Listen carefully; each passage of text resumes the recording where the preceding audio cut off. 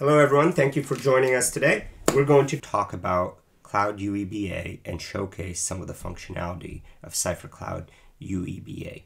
UEBA stands for User and Entity Behavioral Analysis. Behavioral analysis is the ability to correlate data and provide true output based on the user, data, and then all the triggers and alarms that user is creating.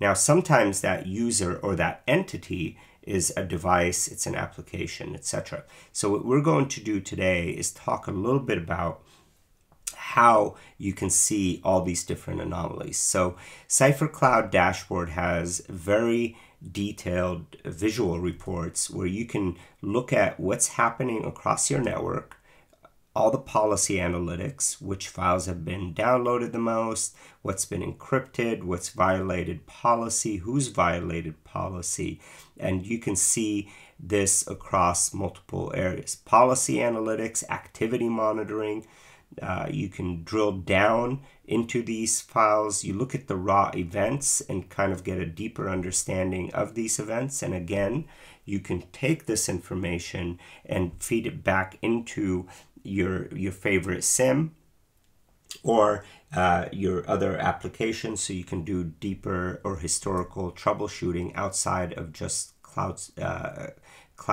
and CASB. So in this scenario, we want to look at which users are doing what in which location. And here we can drill down and look at all the violations happening down to the geolocation.